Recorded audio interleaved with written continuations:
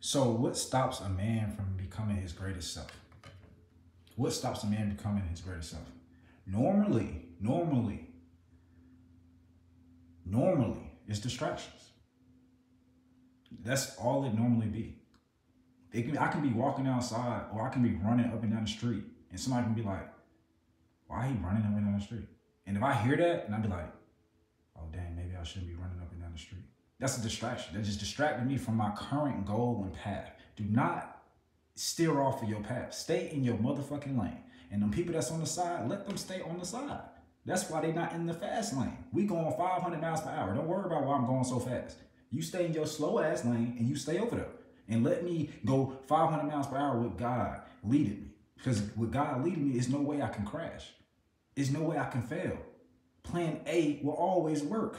There ain't no plan B over here. We going straight for